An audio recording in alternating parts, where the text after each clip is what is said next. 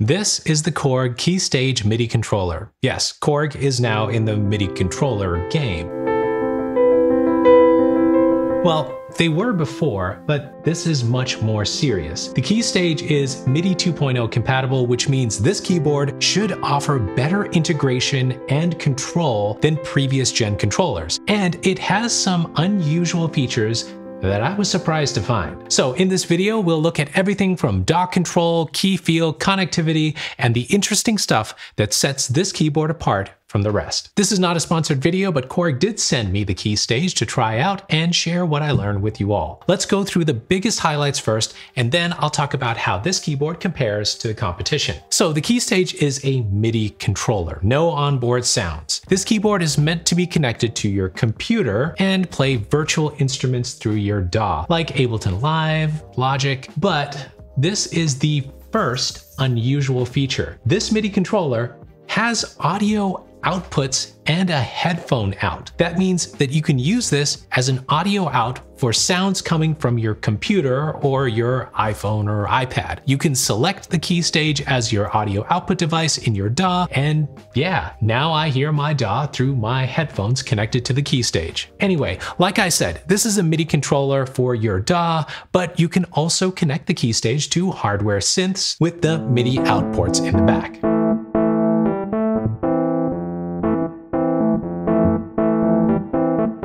Cool and unusual feature number 2. Let's talk about these screens and the 8 knobs. We're not used to seeing something like this on a keyboard controller. The long strip here actually houses 8 screens that sit below each of the knobs. It looks like it extends all the way to the right side, but that's kind of just for style. There are actually 8 individual screens under this little strip. There is a slightly larger screen to the left, but we're used to seeing screens like this on other MIDI controllers. Okay, the 8 little screens display parameters from your DAW. So for example, I've got an Ableton plugin loaded up, and I can see the 8 macro parameters showing on the 8 screens, corresponding to each of the knobs above. And it shows the unit of measure as well: kilohertz, percentage, decibels. So I tried this with Native Instruments Complete Control plugin as well, and it shows the parameters from this plugin on these tiny screens as well. Pretty cool.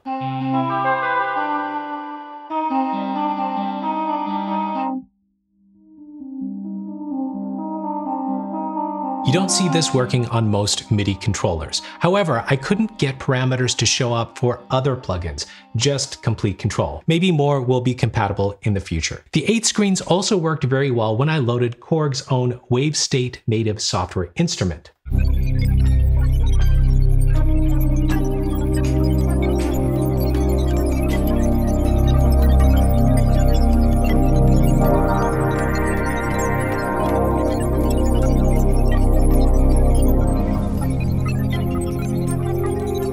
By the way, if you're new around here, I'm SanjayC. I have lots of videos on music production on my channel. Consider subscribing if you haven't already. I'll be sure to make it worth your while. So I loaded WaveState Native standalone, and check it out. The parameters are mapped to the knobs and the screen. The screen shows the name of the controls, and I can even cycle through presets with the value buttons or the value knob. The little screen also shows settings for the keyboard, and you can also see ARP options as well here. You can use the page plus and minus buttons to navigate edit screens that have more parameters. The largest screen handles menus as well as showing you the name of your plugin, your track name, and lets you access submenus for ARPs, chords, and settings. By the way, the knobs here are not endless encoders, but they communicated well with Ableton Live to match the position of the virtual knob, so you're not twisting to find the right position. I usually prefer endless encoders to knobs with a start and stop position, but with the integration, these actually work pretty intuitively. Now, we've seen this knob and screen feature on a keyboard before, the Novation SL Mark III.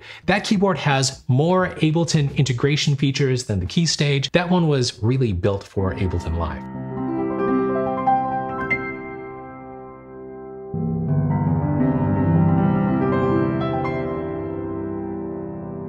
Okay, let's talk about the key bed. First of all, the KEYSTAGE comes in two sizes. I've got the 49 key version here, and there's also a 61 key version as well. The 49 is $600 and the 61 is $700. The key bed is semi-weighted with polyphonic aftertouch. We're seeing more polyphonic aftertouch these days.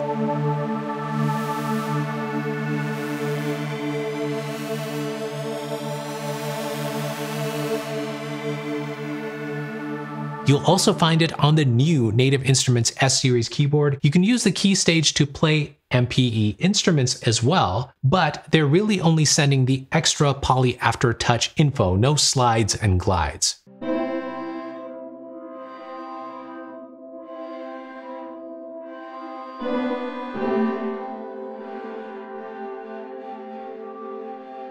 They've used an ASM keybed here. This is not FATAR or a Korg developed keybed. The keybed feels fine, typical for a keyboard at this price. There is a semi-satisfying push when you press in further to activate the poly aftertouch. We're seeing several keyboards coming out with poly aftertouch these days. What do you think? Is this something you'd like on your next MIDI controller? Comment below. Now, I'm used to playing a hammer action keyboard on a daily basis, and that feels very different. But if you're used to synth keys, this will feel familiar. You can adjust the velocity curve in the settings menu. And you've got pitch and mod wheels on the left side. The pitch and mod wheels have a nice rubbery feel, even though I think they're just plastic. Above that, you've got octave up and down buttons that also work as transpose up and down with the shift key. So MIDI 2.0 is where Korg says they have an edge over other controllers. They say the KEYSTAGE is compatible with pretty much every major DAW out there, but what that means in practice is yet to be seen for most DAWs. At launch, Ableton Live and Korg Gadget integration works well. For Ableton Live, you'll get some useful stuff right out of the gate. Transport controls are right here: play, stop, record,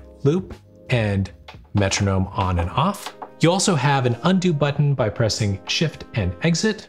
You can navigate tracks using Shift plus the value buttons, and the value knob can be used to move the playback position. As soon as you load an Ableton device, you'll see your macro parameters on the 8 screens as I showed you before. Also on the bigger screen to the left, you'll see the plugin name and also the track name on the top right. Now, given that they've offered a lot of Ableton integration, there is a lot missing too.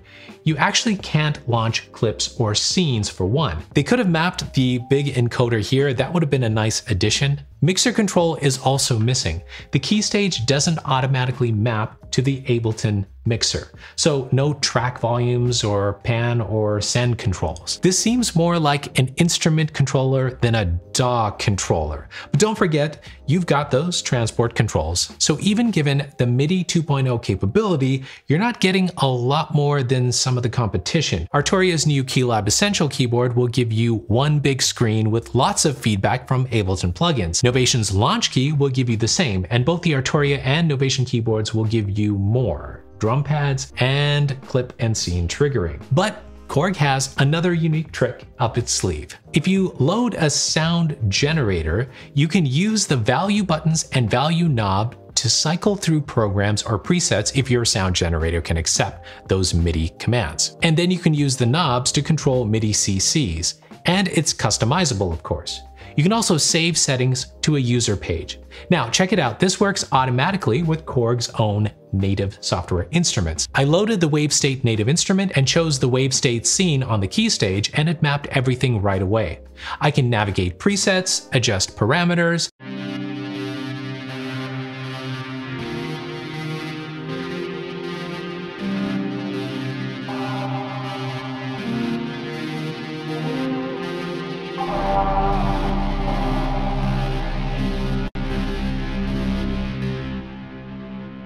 This is nicely done, but remember that's just for Korg software instruments that are called native. It didn't work when I loaded up the Triton plugin in my DAW.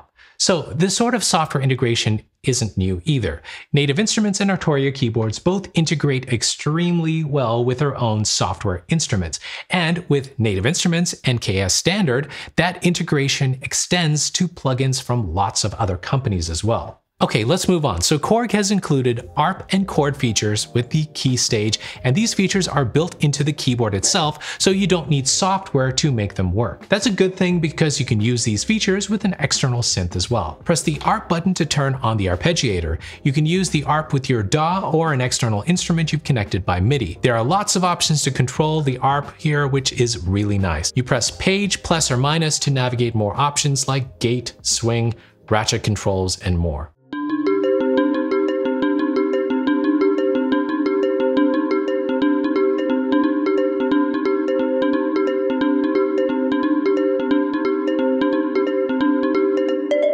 The arpeggiator they've included is as good as the best ARPs on MIDI controllers out there. The Keystage's chord mode is really nice as well. And here's unusual trick number 3. The chords included are actually sets of complementary chords meant to be used to create a piece of music or a song. So it's not just a set of 7th chords, for example. It's better in my opinion.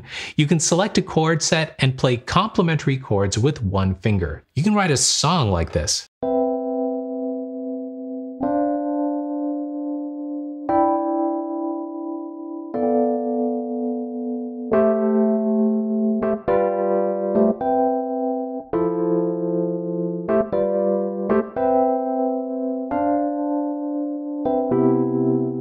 There's also this strumming effect as well.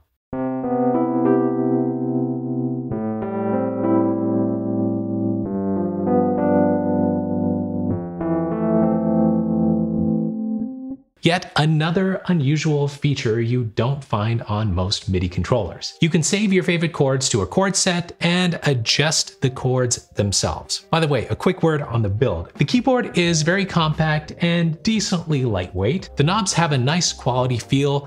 The buttons have an audible click, which I don't really care for. The screens are nice and have a familiar Korg screen look to them. And here's unusual feature number 4. They've included an expansion plate that can be used as a sheet music stand or even as a laptop stand, depending on how you install it. This is pretty cool, and a laptop stand is very useful on a MIDI controller. The only other keyboard that comes with a laptop stand like this is the Arturia Keylab 88. On the back, you've got the option of power over USB or using an adapter. It's also got a power button, which some of you really like. There's actually an auto power off function as well on this keyboard. By default, it turns off after 4 hours if you don't touch anything. You can customize the auto off time in the menu. As I mentioned before, you have audio output and a headphone out, and ports for a damper and expression pedals. And of course, the MIDI in and out ports. Now, the competition is pretty steep at this price point for MIDI controllers. If you want clip and scene triggering for Ableton Live, the Novation Launch Key offers that with many of the other features you have on the Keystage. If you want virtual instrument control, Arturia and Native Instruments will give you more in that area with their own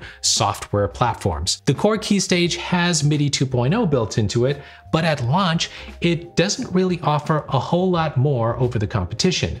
Hopefully they can build more features into it in the future. I'd like to see mixer control with the 8 knobs and the screens below. That would be great. Hopefully they can evolve this keyboard to provide tight compatibility with other DAWs, especially with the promise of these 8 screens here. Let's see what they do. If you're interested in buying the Keystage or any of the other keyboards I mentioned in this video, you'll find links to the best prices below the video and in the first comment. If you want to see my reviews of other keyboards, check out my channel and don't miss out on my brand new Native Instruments S88 keyboard review. You don't want to miss what Native Instruments has updated in their DAW workflow. Thanks for watching and make the music you love. See you in the next video.